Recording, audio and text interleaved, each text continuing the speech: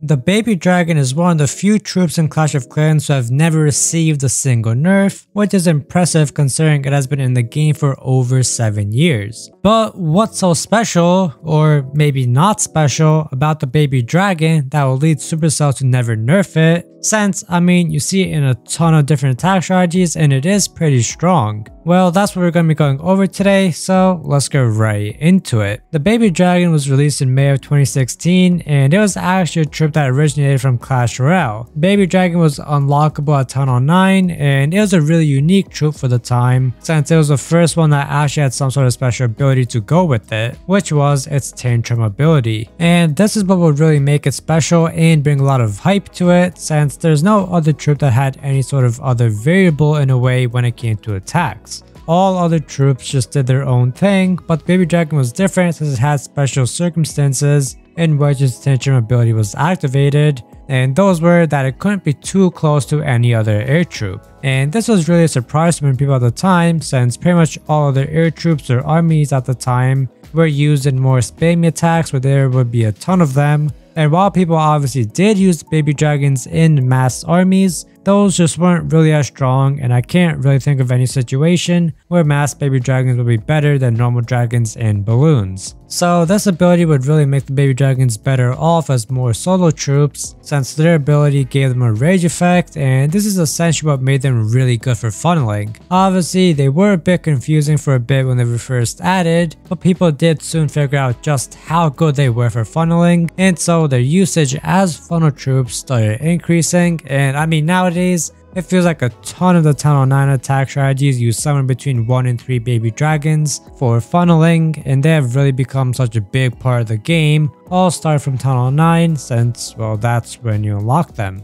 One of the most popular type of strategies around Town Halls 9 and 10 are the ones with some sort of golem, wizard, and witch combo, and you can obviously swap some of them with substitutes, but overall this is the main and most popular type of army you would really see. They would really focus on attacking from one side and kind of deploying the attacks in different stages, with the golems and wall breakers going first to tank and open up the base, and then it will be the other DPS and support troops that go at the back. But before all of that, a majority of the time you would have baby dragons that would go in and actually set up the funnel so that the rest of the attack would go smoothly. And how this looked would depend on the base, but typically the baby dragons would just be placed on either side of where you were going to deploy your troops to destroy the buildings on the outside, so that the main army would just focus on the inside. And this was extremely important because if you messed up the funnel, then that could completely ruin your attack if the army went around the outside of the base. And this would really be like the main way people use baby dragons, even as you moved up to higher town hall levels. I mean, around like Town Hall 12, people obviously would just much rather use electro dragons, but outside of that, the baby dragons were still very popularly used for funneling, especially when it came to ground armies. And this is a major reason why Supercell would never nerf them, because of how useful they proved to be. And also just how there aren't exactly many other alternatives people can use that are as effective. Plus, it's not like funneling is a broken mechanic, since the rest of the army is really what destroys the base. The funneling just sets it up. And so if Supercell ended up nerfing the baby dragon in any major way, then it would just completely disrupt funneling from Town Hall 9 all the way to 16, and it'll piss off a lot of players. But outside of just funneling, the baby dragon is also used for a couple of other things. Another strategy that had really started becoming somewhat popular was actually the baby dragon paired with the queen walk, and this acted both as a push and a funnel. And the reason this worked was because the baby dragon was a relatively low housing space troop that could deal quite a bit of damage, and it was an air troop, meaning that the healers wouldn't heal the baby dragon and would stay focused on the queen instead. Plus, the queen was able to act as a shield for the baby dragon since it was obviously a bit squishy, and on its own it wouldn't survive long in a push. And with both of them paired together, they were obviously quite strong, and it was more effective than just a standard queen walk, and it was used straight from Town Hall 9 and is still somewhat used at the higher Town Hall levels today. And this strategy was also made even better when the flame flinger was introduced, since it was another thing you could add to the push, and it provided a ton of value just because of its range and the damage it did.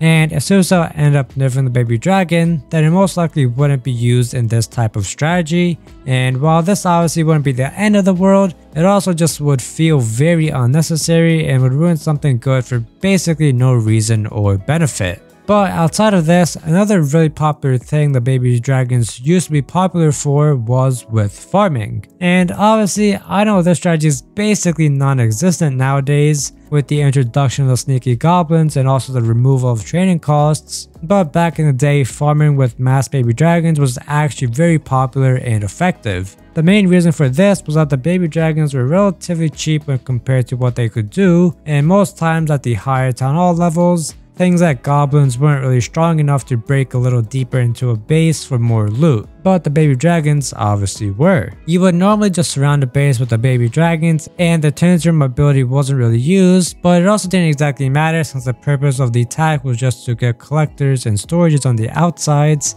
and not to actually get into the core of the base. So surrounding a base typically let you get most of the loot, and this was more effective than the normal goblins, or maybe even the barge strategy, and overall it was something that a ton of people had used. The only reason people don't really use baby dragons for farming anymore is because training costs obviously don't exist, so you can just use whatever troops you like. Plus, past 10 or 11, you can just use the sneaky goblins, which are now the best farming troop in the game and are actually OP, so it's not really a surprise as to why the baby dragons kind of fell off in that regard. So, I mean, if Supercell ended up nerfing the baby dragons, then it obviously wouldn't affect this aspect, meaning they once again have no reason to actually nerf the baby dragons in this regard, and it's most likely why they never will in the near future. But the baby dragons had one final purpose that I haven't talked about yet, and it is that they are really good as cleanup troops, kind of like the opposite of funneling. Instead of being deployed first, they will be one of the last troops to be deployed,